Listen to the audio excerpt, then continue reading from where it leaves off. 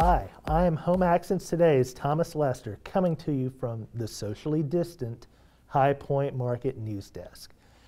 And with all the precautions in place, we are doing our part to stay safe.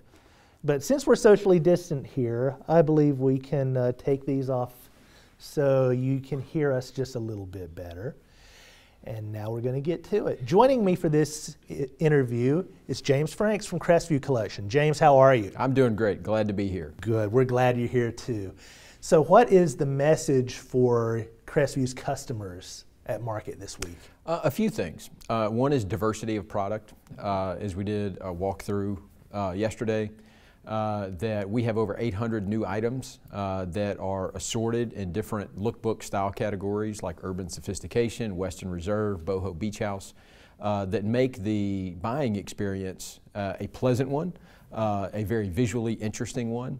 But then when you get on the business side of things, people want product. They want things that are in stock. And that is one of the things that, given our 500,000 square foot warehouse, that we have worked diligently with all of our factories and partners around the world to make sure that we have product to ship and to sell.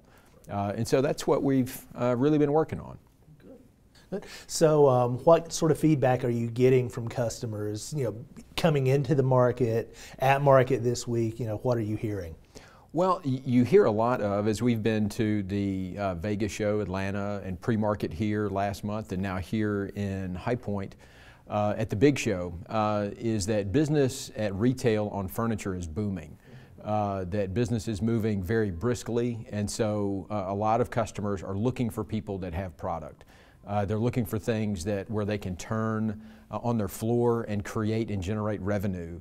As we know that there's a lot of issues, and that's just as the nature of our industry goes. And I mean, nobody could have predicted the boom coming out of this whole coronavirus thing, but it's been a wonderful blessing in our industry, but it still has logistical challenges that we are certainly up to the task to get through. So, and well, so nobody's expecting gangbusters business this week, being right, being market as it is. But what are your expectations for the market this go around? I'll say we're cautiously optimistic. I mean, we know that just with precautions, as we're wearing masks and doing everything we can, that the building is doing everything it can to be socially distant and keep everybody safe.